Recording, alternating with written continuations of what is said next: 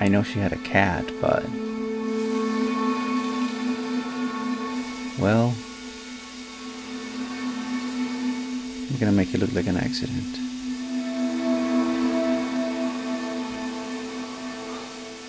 Hey, what's up guys? Welcome back to my channel. My name is Brian Ryder. I don't know if many of you noticed, but there's something missing on that shot. You know what it is? There's no camera. It is a mirror.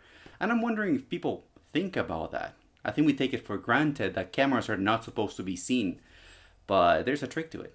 So if you want to learn more about it, just come with me. So this is my scene. This is what you guys didn't see, and it is the camera. I'm shooting against the mirror, so it's really hard for me to hide it. I have to create a special contraption, which I'm not gonna do. So I'm gonna use some built-in tools into the Davinci Resolve Studio version to erase. Let me play a little bit for you. I'm moving, I'm interpreting the scene, and there's some audio happening on the background, but the camera is still there, still on a tripod. There's a couple ways to remove this, so let's jump into the color page. So these are all my notes, they're my corrections, do not pay attention to that. What we need to do is create a serial note. The first thing you have to do is create or hit Option S, this create a new serial note. I'm gonna move it out of the way. Then I'm gonna find on the Open Effects panel, I'm gonna find Object Removal. There's a library with a bunch of effects in there, and this should be under Resolve Effects Revival. I'm looking for the Object Removal. The thing that I'm gonna do now is gonna drop it in. And then after dropping it in, what I'm gonna do is I'm gonna create a little mask. So open your mask panel. This is Resolve 17. I'm gonna find the stylus or the pencil in here, and I'm gonna create as close as I can to the object, like a little mask for the Davinci Resolve to find the borders of it. I'm gonna zoom out a little bit so I can simply go around and close the loop. It's very similar to what Photoshop will do. Let me go back to the screen so it's easier for you to see.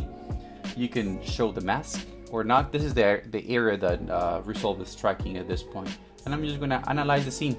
It's gonna take a couple minutes, a couple seconds depending on your system. And we are gonna wait.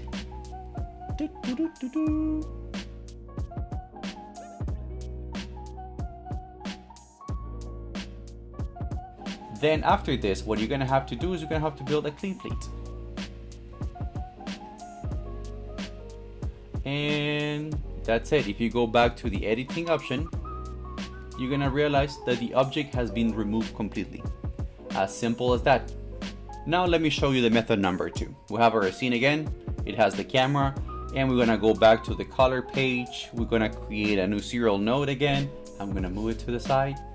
Let me put it right here. Then I'm gonna open the Open Effects, and then we're gonna use the Patch Replacer. Patch Replacer is very similar to the cloning tool in Photoshop, and what it creates is these two elements.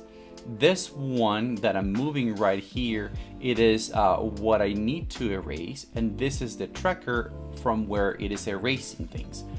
Couple of things that I will do in my case, I will move this to cloning, because I understand Photoshop better than I understand Davinci Resolve. And then you can play with the different shapes, a rectangle, an ellipse, or alpha channel. I have used only rectangle and ellipse, and then you can adjust according to your needs. The way you move this one around or to erase, if you see I'm moving because it's copying from the top, is you get the corners and then you kind of move the corners a little bit and start covering your object as much as you can. And the next thing I'm gonna do is I'm gonna try to blur the edges a little bit so it doesn't have much of kind of contrast and color.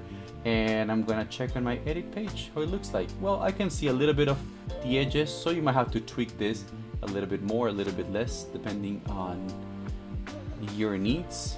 And this is about what it does. It has a little bit of the color in there, so let me just tweak it a little bit more, perhaps increasing the size by a tiny bit. And that's it, it is removed. It has some edges. Then you can create a power window and then just make sure the color is there. But that's how it plays. No camera again. Beautiful. Well, that was it. Thank you guys for watching. Do not forget to like and subscribe. If you like more content like this, just leave me a comment down below. If you want to learn more, if you want to chat, whatever it is. See you guys in the next one. Peace.